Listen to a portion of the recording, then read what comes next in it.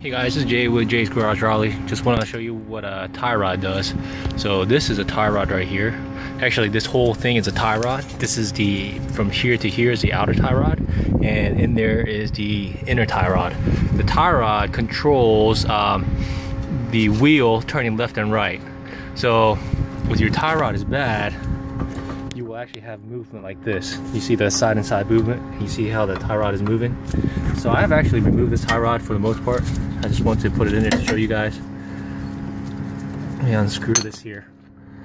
So now you can see, look at this. This tie rod is bad. You see the play here, and actually this might even fall out. If it falls out, your car will go straight, but one wheel will actually just go completely sideways because you won't have any control of the wheel and the direction of the wheel. So you can tell it's bad because of the play here. It's very loose.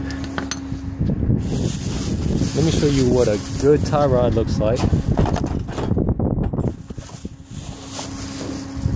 Right down here. This is a good tie rod, and you see here, I mean, I can't even move it. Even with two hands, I had trouble moving it. And you see this rubber boot here. It's completely intact. And Moog is actually a really good brand.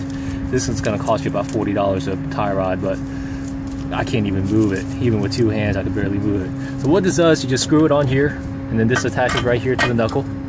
And if you guys are ever curious about what an alignment is, you loosen this bolt here and turn the tie rod, and they'll go in and out. So that's how you align the vehicle. So that's why if you ever go to an automotive shop and for an alignment, and if they say they can't do it because the tie rods are bad, well, that's why. So hopefully this video was helpful for you. You don't want to wait until it gets this bad. I mean, that's actually very dangerous.